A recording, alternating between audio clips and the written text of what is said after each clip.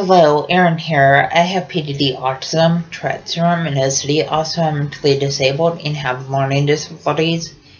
I'm first grade level at reading, second grade level at math, and I'm mentally first grader age. Also, because of medications I take for my mental disabilities, I have a rapid heartbeat, but I take medications for my rapid heartbeat.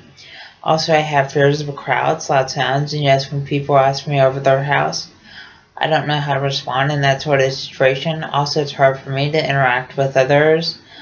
Also, autism is kind of like a brain delay that affects social interaction.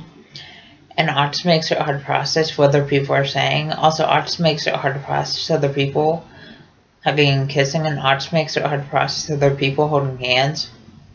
Also, autism makes where people are anxious around large crowds and loud sounds. And autism makes where people are anxious wearing backpacks. Also, autism makes where people are anxious at school all day.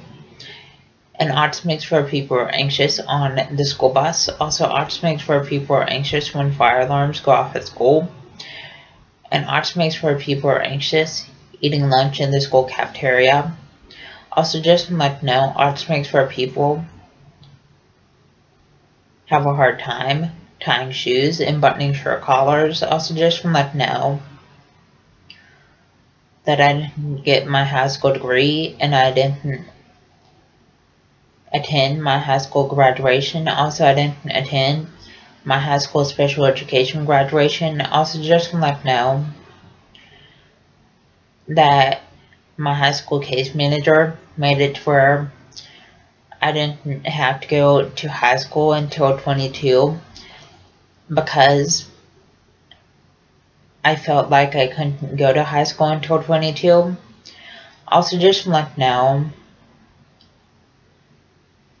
that my high school teachers felt like I wasn't able to get a job. Also, just to let you know, the signs of autism are lack of social skills, lack of eye contact, lack of speech, and lack of communication. And when people are acting up in school, that's also a sign of autism. And when people are having low grades every day, that's also a sign of autism. Please subscribe, rate, and comment.